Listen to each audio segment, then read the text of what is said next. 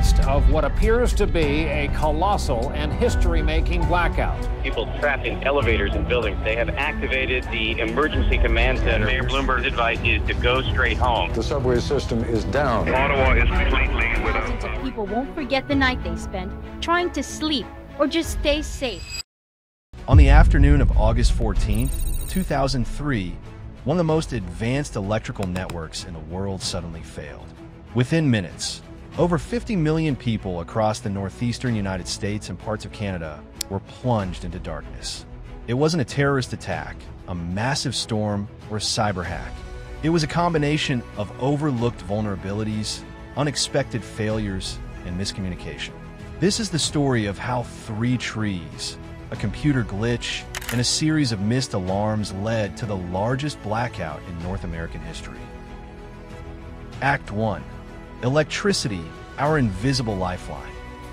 Electricity is the backbone of modern life. From lights and refrigerators to hospitals and data centers, everything relies on a steady, uninterrupted flow of power. The power grid that delivers this energy isn't just a bunch of wires and poles. It's one of the most complex machines humanity has ever built.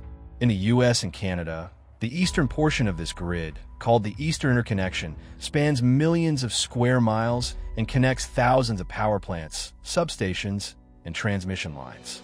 But what makes the grid so tricky is that electricity must always be in balance. At every moment, supply must match demand. And unlike water or fuel, we can't store electricity in large quantities. That means the system must be continuously monitored and adjusted in real time. Now, let's rewind to a hot summer day in 2003. Act 2, a normal day with underlying problems. August 14th, 2003 wasn't unusually hot, just a typical summer day. But the heat was enough to push up demand due to widespread air conditioning use. In northern Ohio, several power plants were offline for maintenance. This wasn't uncommon, and the grid operator, MISO, the Midwest Independent System Operator, believed everything was still under control. But quietly, the system was already beginning to falter. 3 major technical weaknesses had appeared. 1, some high-voltage transmission lines had gone offline due to contact with vegetation. 2, a critical power generator was struggling to handle reactive power demands. And 3, a software bug had disabled one of the most essential monitoring tools on the grid. Act 3, blind spots in the system. Let's talk about grid monitoring. Operators use thousands of sensors across the network. These feed into a tool called a state estimator, which gives them a snapshot of what's happening at any moment. But on that day, MISO's state estimator wasn't working properly. Why? Because it was missing key data, specifically information about transmission lines that had tripped in neighboring regions. The system couldn't reconcile the numbers, so it just gave up. Without that tool, another system, called real-time contingency analysis, couldn't run. This tool is like a what-if machine. What if a power line fails? What if a generator trips? These simulations help operators stay ahead of potential disasters. But that tool was offline for most of the day. In other words, the grid was flying blind. Act 4, trouble in Ohio. Meanwhile, in Ohio, First Energy, the local utility, was struggling with low voltage levels. That happens when there's not enough reactive power on the grid.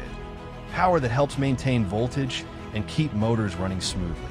To compensate, operators pushed a generator at East Lake Power Plant to boost its reactive power output.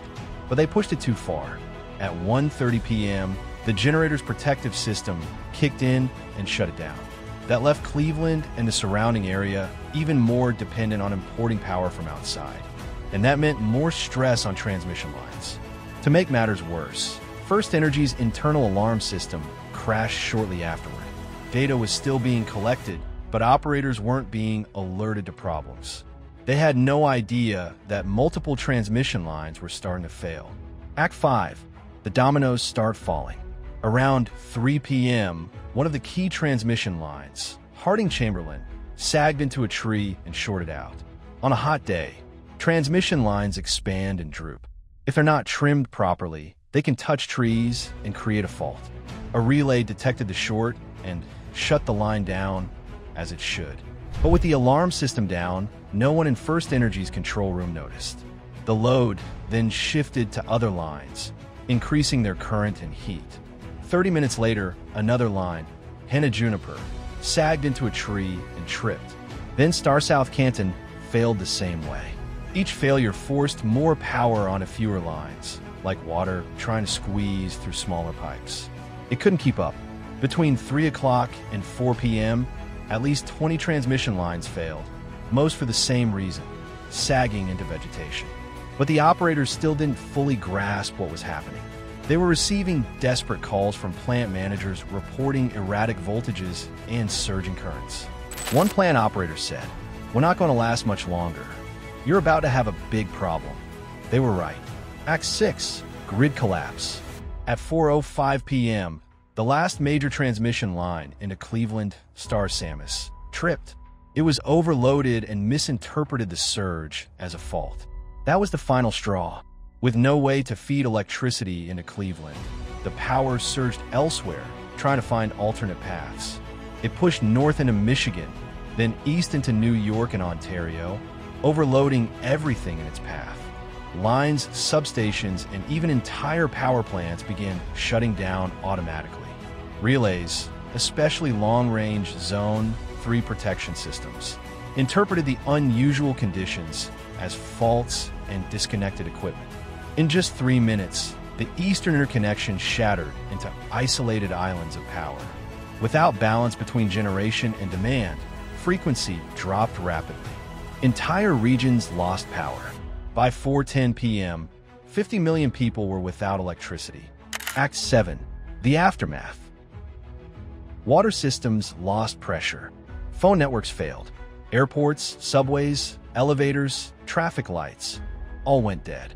Emergency services were overwhelmed. Hospitals ran on backup generators. Food spoiled. Businesses shut down. In total, the blackout cost an estimated $10 billion and is believed to have contributed to nearly 100 deaths. But there was one bit of good news. Because very little physical equipment was actually damaged, most areas had power restored within hours. Only a few locations remained down into the next day. Act 8, what we learned. After the incident, the US and Canada formed a joint task force to investigate. Their report was 240 pages long and made 46 key recommendations. Some of the major changes that followed. Mandatory reliability standards were enforced for utilities. Vegetation management became stricter. Coordination between grid operators improved. And critical monitoring and alarm systems were upgraded and tested regularly. Still, today's grid faces new challenges: climate change, cyber threats, increased dependence on renewables, and greater demand. We've come a long way since 2003, but the fundamental truth remains. Our power grid is a delicate balance of physics, engineering, and human decision-making. A slow pan of nighttime cities glowing peacefully. Narrator: the 2003 blackout was a warning. A quiet summer day reminded us that even the most advanced systems can fail if we stop paying attention. And in the age of growing complexity, the question is no longer, could it happen again? But rather, are we prepared when it does? Thanks for watching. I'm Grady, and this has been Practical Engineering.